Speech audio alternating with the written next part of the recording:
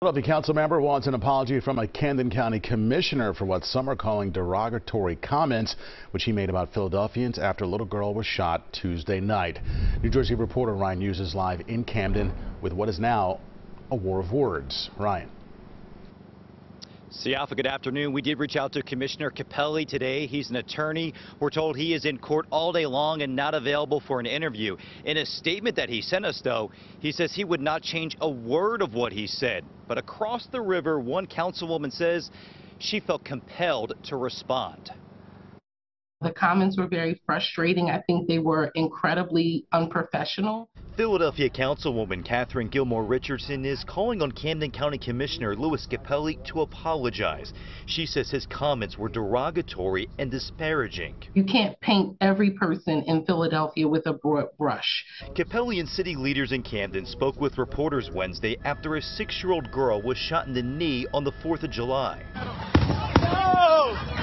Cell phone video near the waterfront shows people running for cover after hearing at least one shot about a block away. Capelli sent a clear message after police say a teenager from Philadelphia is who they believe fired the gun near the celebration. The thugs and criminals and gun-bearing freaks over in Philadelphia who live in a society of lawlessness. We don't want you here. On Thursday, Capelli said he stands by his comments. In a statement the commissioner wrote, these comments were focused on individuals that commit violent crime with illegal firearms and the brisk flow of illegal firearms in the city of Philadelphia that show up here in Camden County.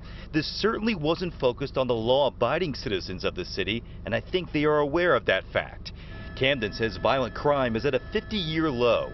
Philly City Council members have met with Camden leaders recently, strategizing on how to reduce violent crime across the river. We want to continue to work together, and we know that that's the best way to achieve optimal results is by working together.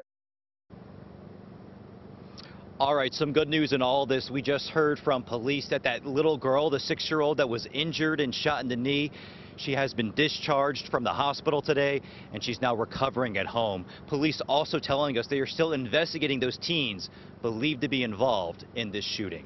We're live this afternoon in Camden. Ryan Hughes, CBS News Philadelphia. Well, that is good news, Ryan. Thank you.